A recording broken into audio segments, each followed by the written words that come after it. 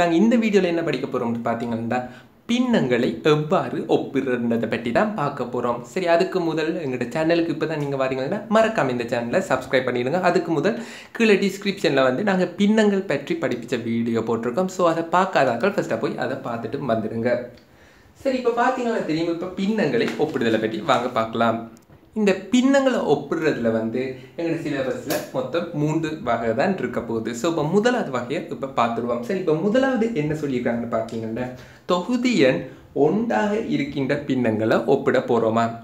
சரி, இப்போ பார்ப்போம். தொகுதி எண் 1ன்னா உங்களுக்கு தெரியும் சாதாரணமாக என்னவா இருக்க போகுது. தொகுதி எண் என்று சொல்லப்படுறது மேலே இருக்கிற எண்ணை தான் சொல்ல போகிறோம். ஸோ இப்போ பார்த்தீங்கன்னா இப்போ தொகுதி எண் வந்து 1 இருக்கிற மாதிரி எங்களோட பின்னத்தை எடுத்துக்கொள்வோம். ஸோ இவ்வாறு 2 பின்னத்தை எடுத்துருக்கேன்னு பார்த்தீங்கன்னா 2 பின்னத்துலேயும் என்னவா இருக்க போகுது, தொகுதி எண் 1 இருக்க போகுது.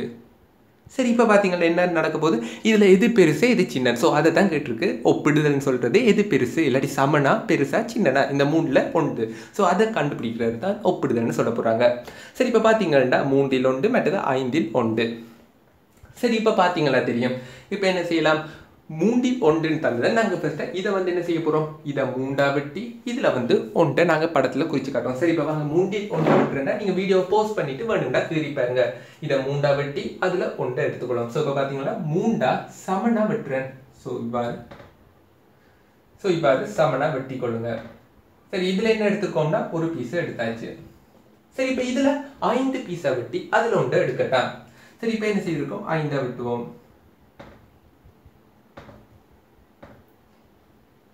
ஸோ இப்போ பார்த்தீங்கன்னா 5 பீஸ் இருக்கு, அதில் வந்து ஒரு பீஸை எடுக்கிறேன். சரி, இப்போ பார்த்தீங்கன்னா தெரியும், இதில் டிரெக்டாக சொல்லலாம் இதில் எது பெருசாக இருக்குது உங்களுக்கு கட்டாயம் தெரியும். இதை விட இது வந்து பெருசாக இருக்குது. ஸோ இப்போ பார்த்தீங்கன்னா 3ல் 1 வந்து என்னவா இருக்க போகுது, பெருசாக இருக்க போகுது. எதை விடன்னு பார்த்தீங்கன்னா 5ல் 1 விட. ஸோ இவ்வளவும் உங்களுக்கு தெரிஞ்சதான் காணும். இந்த குறியீடு எவ்வாறு போடுறதை பற்றி நாங்கள் முந்தி வீடியோஸில் பார்த்துருக்கோம். ஸோ அதை பார்க்காட்டி ஃபஸ்ட்டாக போய் அதை பார்த்துட்டு வாங்க. அதாவது விரிஞ்ச பகுதி என்னவா காட்ட போகுதுன்னா ஒரு பெரிய எண்ணை காட்ட போகுது. ஸோ அதை தான் செய்திருக்கோம். இந்த 3ல் 1 பெருசாக இருக்க போகுது, இதை விட இந்த 5ல் 1 விட பெருசு. இதை வந்து எப்படி பார்த்தோம், இதை வந்து ஒரு பின்ன ஒரு ரெண்டுமே சம அளவான ஒரு செவ்வகத்தை எடுத்தோம். இதை வந்து 3 பிரித்து அதில் ஒரு பீஸ் எடுத்தோம். அதே மாதிரி இதை வந்து 5 பிரித்து அதில் ஒரு பீஸ் எடுத்தோம்.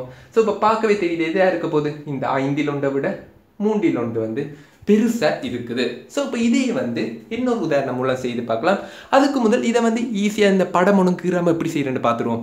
ஏன்னா எக்ஸாமில் வந்து இப்படி படம் கிரிக்கின்றா லேட்டாக சான்சஸ் இருக்குது. ஸோ இப்போ செய்யறேன்னு பார்த்தீங்கன்னா இப்போ தொகுதி எண் வந்து உங்களுக்கு 1 தந்திருந்தாங்கடா, எது பெருசாக இருக்குன்னு பார்த்தீங்கன்னா பகுதி எண் எதுக்கு குறைவாக இருக்கோ அந்த நம்பர் தான் பெருசாக இருக்கும். இப்போ பார்த்தீங்கன்னா இதில் பகுதி எண் 3, இதில் பகுதி எண் 5.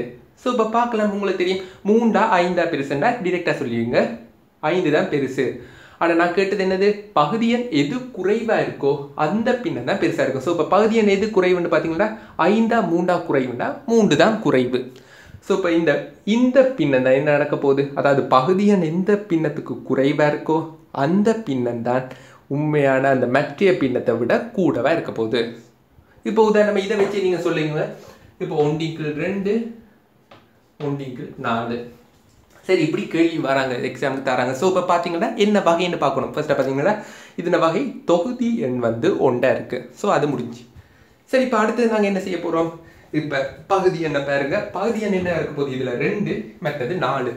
ஸோ இப்போ எது சின்னன், 2 தான் சின்னன். ஸோ இப்போ இந்த பின்னம் தான் என்னவா இருக்க போகுது, பெருசாக இருக்க போகுது.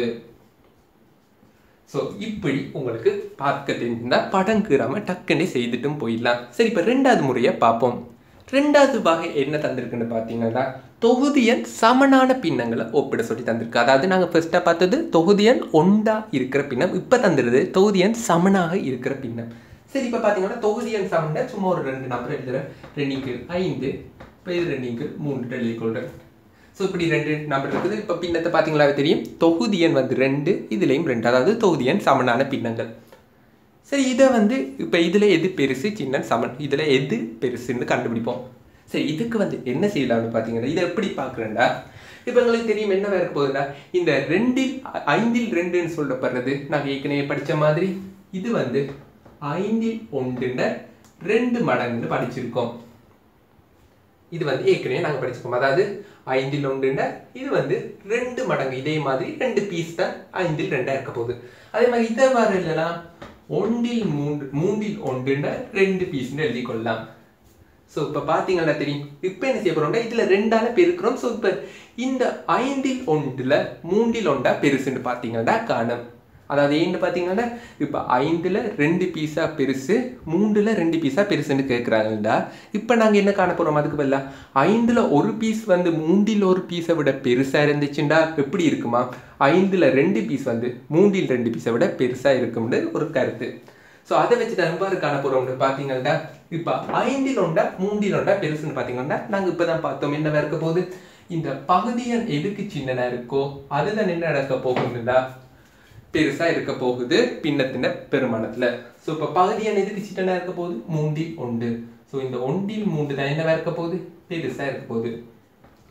ஸோ இப்போ பார்த்தீங்கன்னா 3ல் 1 வந்து 5ல் 1 விட பெருசுன்னா நீங்க டிரெக்டா என்ன சொல்லலாம் 3ல் 2 அதாவது இதே மாதிரி 2 தடவை அதாவது இப்போ இது ஆப்பிள்ன்ற விலைன்னு வைப்போம் இது வந்து மாம்பழத்தின விலை அதாவது ஆப்பிள்ன்ற விலையை விட மாம்பழத்தின விலை கூடன்னு இருந்துச்சுன்னா நீங்க டிரெக்டாவே சொல்லலாம் 2 ஆப்பிள்ன்ற விலை 2 மாம்பழத்தின விலையை விட கூட. ஸோ அதே மாதிரி ஒரு லாஜிக்கை தான் இங்கே பாவிக்கிறோம். அதாவது இப்போ உதாரணமா பார்த்தீங்கன்னா 3ல் 1 விட 5ல் 1 வந்து சின்னனா இருக்கு.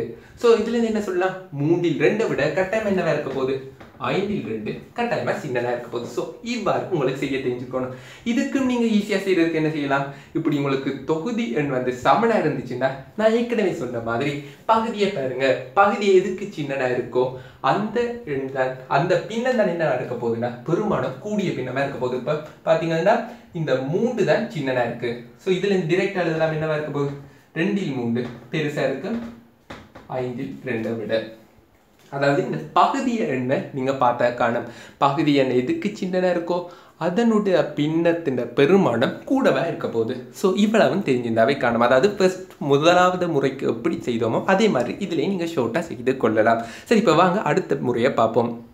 மூன்றாவது உங்களை எதோ ஒப்பிட சொல்லி கேட்பாங்கன்னு பார்த்தீங்கன்னா சமனான பகுதி எண்ணை கொண்டிருக்கிற பின்னங்களை தருவாங்களாம்.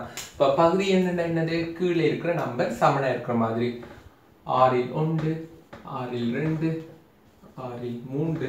ஸோ இவ்வாறு 6ல் 5 எடுத்துக்கொள்வோம். சரி இப்போ பார்த்தீங்கன்னா என்னவா இருக்க போகுது பகுதி எண்கள் சமனா இருக்கான். ஸோ இதை வந்து உங்களுக்கு ஒப்பிட சொல்லி கேட்பாங்க. சரி இதை எவ்வாறு ஒப்பிட போறீங்க இப்போ நாங்கள் ஏற்கனவே சொன்ன மாதிரி என்ன செய்யலாம்னா இது வந்து டிரெக்டாகவே நாங்கள் ஏற்கனவே படிச்சதை வச்சு நீங்கள் சொல்லலாம். இப்போ பகுதி எண் சமனாக இருந்தால் நீங்கள் எப்படி பார்க்கலாம்னா தொகுதி எண் எது பெருசா இருக்கோ அதாவது இப்போ பார்த்தீங்கன்னா 6ல் ஒரு கேக் எடுக்கிறதா இல்லாட்டி 6 பீஸில் 2 கேக் எடுக்கிறதா பெருசுன்னா டிரெக்டாகவே நீங்கள் யோசிச்சு சொல்லலாம் என்னது 6 பீஸில் 2 பீஸ் எடுக்கிறதா பெருசு. ஸோ அதே மாதிரி தான் என்ன செய்ய போகிறோம் இதில் நீங்கள் எடுத்தீங்கன்னா 6ல் 2 பீஸ் எடுக்கிறது வந்து 6ல் ஒரு பீஸை எடுக்கிறத விட பெருசாக இருக்க போகுது. ஸோ இதே மாதிரி அந்த பக்கம் நீங்கள் எழுதலாம் என்னது இது ரெண்டையும் பார்ப்போம். இந்த 2க்கும் 6ல் 2க்கும் 6ல் 3க்கும் இடையில பார்த்தீங்கன்னா 6 பீஸில் 2 பீஸ் எடுக்கிறத விட 6 பீஸ்ல 3 பீஸ் எடுக்கிறது தான் என்னவா இருக்க போகுது கணக்கு பீஸ் உங்களுக்கு கிடைக்க போகுது. ஸோ இவ்வாறு இலவா காணலாம். இது என்னன்னு பார்த்தீங்கன்னா பகுதி எண் சமனாக இருந்தா எவ்வாறு நீங்க ஒப்பிடுறது பார்ப்போம். சரி இப்போ இதை உதாரணமா 6ல் ஒரு பீஸ் எடுக்கிறதா 6ல் 5 பீஸ் எடுக்கிறதா பெருசு. ஸோ இப்போ பார்த்தீங்கன்னா 5 பீஸ் எடுத்திருக்கோம்னா கட்டாயம் உங்களுக்கு தெரியும் என்னவா இருக்க போகுது 1 எடுக்கிற ஆக்களை விட 5 எடுக்கிற ஆக்களுக்கு தான் கூட பீஸ் கிடைக்க போகுது. ஸோ இப்போ டிரெக்டாக எழுதலாம் என்னது 6ல் 1 6ல் 5 விட கட்டாயம் என்ன இருக்க போகுதுன்னா இது சின்னதாக இருக்க போகுது இது வந்து பெருசாக இருக்க போகுது. ஸோ இவ்வளவு உங்களுக்கு கட்டாயமாக தெரிஞ்சிருக்கணும். இப்போ இவ்வளத்தையும் படித்ததை வச்சு இவ்வளோ நேரம் படித்த அந்த 3 வகையை வச்சு இப்போ கேட்டுட்டு இருக்காங்க என்னன்னு பார்த்தீங்கன்னா 6ல் 1 12ல் 5 வந்து பெருசுன்னு கேட்டிருக்காங்க. சரி இப்போ பார்த்தீங்கன்னா தெரியும் என்ன செய்ய போகிறோம் இப்போ பார்த்தீங்கன்னா பகுதியில் 6 இருக்க போகுது தொகுதியில் 1 இருக்க போகுது. சரி இப்படி கேள்வி வந்தால் என்ன செய்ய போறீங்க ஃபர்ஸ்ட் இதில் 1 எடுத்துக்கொள்வோம். அதாவது சின்ன பகுதியான எதுக்கு சின்னதாக இருக்கோ அதை நாங்கள் எடுத்துக்கொள்ளலாம். இப்போ 6ல் ஒரு பீஸ் இருக்கு. சரி இப்போ என்ன செய்ய போறோம் இந்த 6ல் 1 இருக்கிறத இந்த பகுதியை ஃபர்ஸ்டா சமப்படுத்துவோம். அதாவது இந்த 6 வந்து 12 ஆக்குறதுக்கு என்ன செய்வோம் 2ஆல பெருக்க போறோம். ஸோ இப்போ தெரியும் எந்த எண்ணால நாங்கள் கீழே பெருக்கிறோமோ அதே எண்ணால தான் மேலையும் பெருக்கணும். அதாவது சமவெளி பின்னத்தை பார்க்க போறோம். ஸோ இப்போ பார்த்தீங்கன்னா மேலே 2 கீழே வந்து 12 வரப்போகுது. சரி இப்போ பார்த்தீங்கன்னா இதுல 2 கீழ் 12 இருக்க போகுது. அதாவது 6ல் 1க்கு வந்து நாங்கள் என்ன எழுதலாம் 12 மேல் 2 எழுதலாம். அது நாங்கள் ஏற்கனவே பார்த்துருக்கோம். சரி இப்போ பார்த்தீங்களா அடுத்தது என்ன இருக்க போகுது 12ல் 5. ஸோ இப்போ பார்த்தீங்களா தெரியும் இதில் எது பெருசுன்னு கேட்டிருக்காங்க. ஸோ இப்போ நான் ஏற்கனவே சொல்லியிருந்தேன் பகுதியன் இது அது என்ன முறை 3வது முறை. அதாவது பகுதியன் வந்து சமனாக இருக்குது. அதாவது இப்போ 12ல் 2 பீஸ் கேக் எடுக்க போகிறீங்களா 12ல் 5 பீஸ் கேக் எடுக்கிறதா பெருசுன்னு பார்த்தீங்களா டிரெக்டாகவே என்ன சொல்லலாம் 5 பீஸ் இருக்கிறதா பெருசாக இருக்க போகுது. ஸோ இவ்வாறு எழுதலாம். என்ன செய்தோம் ஃபர்ஸ்ட்டாக என்ன செய்திருக்கோம் இப்போ ஒரு சின்ன பின்னம் இருக்க போது அதுக்கு சம வலுவானது பகுதியன் இதுக்கு 12க்கு வார மாதிரி ஒரு பின்னத்தை எடுத்திருக்கோம். இப்போ இந்த ரெண்டையும் நாங்கள் ஒப்பிடுறோம். ஸோ ஒப்பிட்ட என்ன இருக்க போது இது வந்து 3வது வகையாக இருக்க போகுது. ஸோ இவ்வளோத்தையும் பயன்படுத்தி ஈஸியாக செய்து கொள்ளலாம். ஸோ இப்போ நீங்கள் என்ன செய்யணும்னு பார்த்தீங்களா இப்போ 2 பின்னம் நாங்கள் தந்திருக்கோம். இது 2ல் 1 மற்றது 4ல் 3. சரி நீங்கள் என்ன செய்யுங்க இந்த 2 பின்னத்தில் எந்த பின்னம் பெருசுன்று நீங்கள் கண்டு அதை என்ன செய்யுங்க கீழே கமெண்ட்டில் லீவ் பண்ணி விடுங்க. அதாவது இந்த 2 பின்னத்தில் எந்த பின்னம் பெருசு ஸோ அதை கண்டு நீங்கள் கீழே கமெண்ட்டில் போட்டு விட்டீங்கன்னாவே சரி. அதுக்கு முதல் இந்த சேனலுக்கு இப்போ வந்தீங்கன்னா மறக்காம இந்த சேனலையும் சப்ஸ்கிரைப் பண்ணுங்கள். உங்களோட ஃப்ரெண்ட்ஸுக்கும் இந்த சேனலை பற்றி சொல்லி விடுங்க. So thank you.